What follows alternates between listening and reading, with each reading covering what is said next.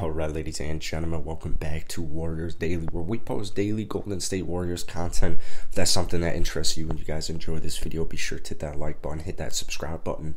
We have an official Steph Curry injury update here. He's been obviously ruled out for tonight's game against the San Antonio Spurs. He's been ruled out for the regular season, but with the play-in tournament is actually, it takes 3 to 4 days, so that's a nice little buffer.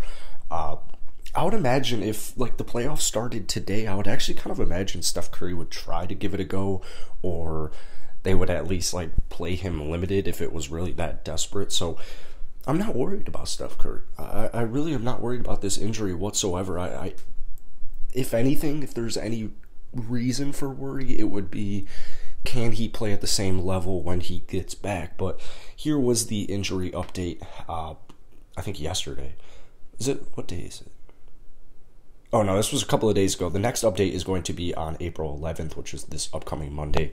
But Warriors guard Steph Curry, who has missed the team's last 7 games after suffering a sprained ligament in his left foot on March 16th against the Boston Celtics, is making good progress in his recovery. Spent the last 2 weeks performing various rehab exercises in the training and weight rooms under the guidance of the team's performance staff. He will be gradually doing on-court individual activities next week, and his eventual return to practice will be based on his continued progress.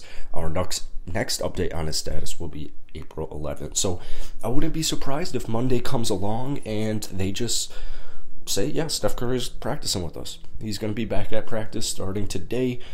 Full speed, half speed, walk through, whatever it's going to be. I would anticipate very soon. If it's not Monday, it's going to be a couple of days after Monday that Steph Curry will be back.